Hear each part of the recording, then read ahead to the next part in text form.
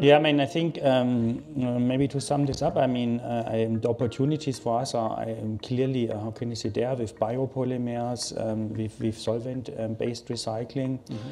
Yeah, what is a little bit maybe, I mean, we have seen the huge commitment of the, let's say, brand owners, no?